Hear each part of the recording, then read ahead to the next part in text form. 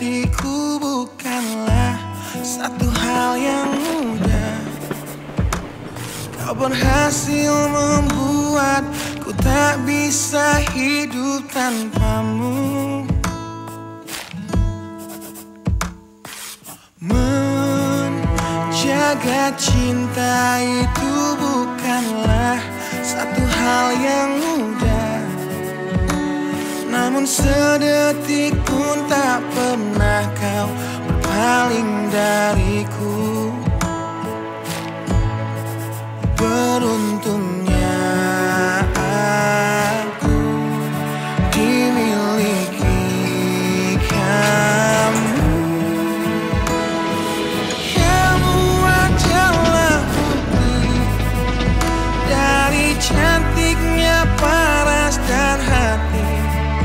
Kau jadi harmoni saat ku bernyanyi tentang terang dan gelapnya hidup ini. Kaulah bentuk terindah dari baiknya Tuhan padaku. Waktu tak mengusaikan cantikmu. Kau wanita terhebat bagiku. Tolong kamu ucapkan itu. Makasih, Pak. Sama.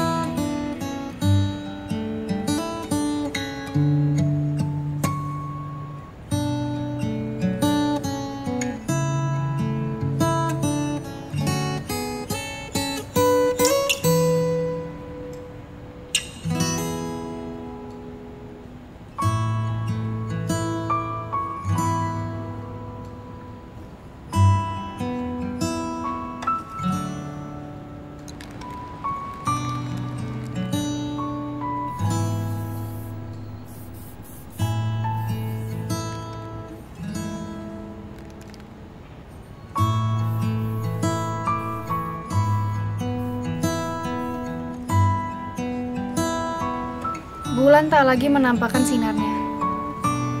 Bintang pun terjatuh. Tapi harapan muncul kemudian. Dikala kamu pergi, dikala kamu menyerah, itu kamu. Tapi aku tidak.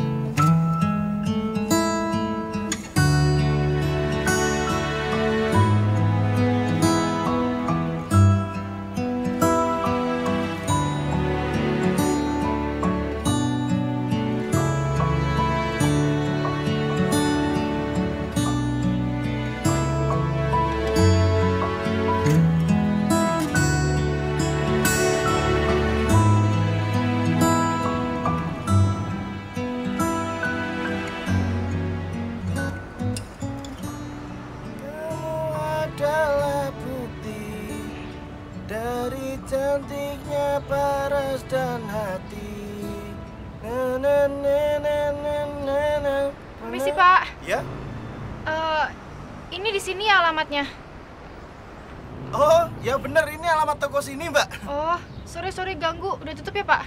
Oh, enggak. Malah ini tuh biasa, saya sore-sore itu biasanya ngecek ini rolling door masih berfungsi bener apa enggak gitu loh. Lagi pula toko tutup jam segini kayak toko nggak laku toh. Masuk. Mari. Silakan masuk. Ini kalau nyari barang-barang antik semuanya ada di sini, lengkap.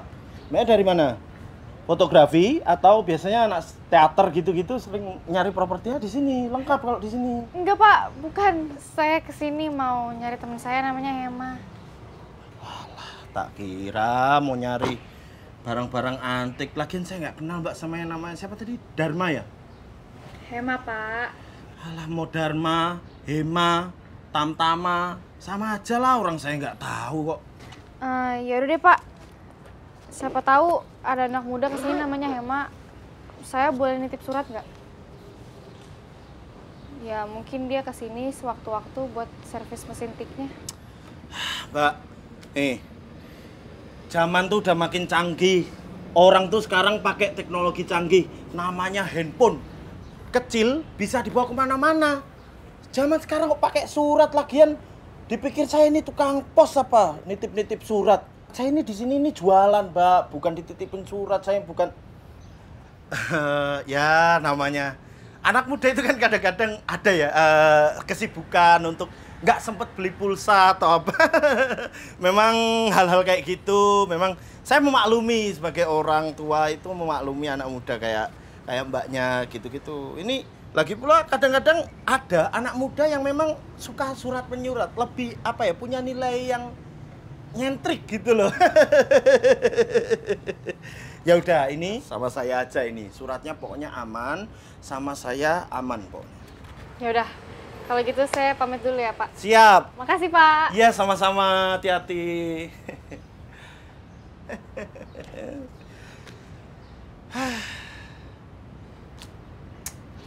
Hari temennya di sini tuh loh. Surat Cinta Dari Starla. Tapi ya, gak apa-apa lah. Namanya juga rezeki, disyukuri, ya kan?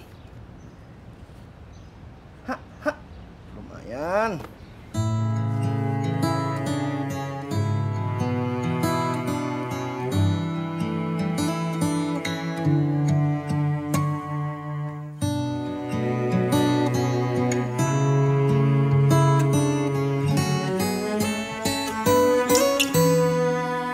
Starla.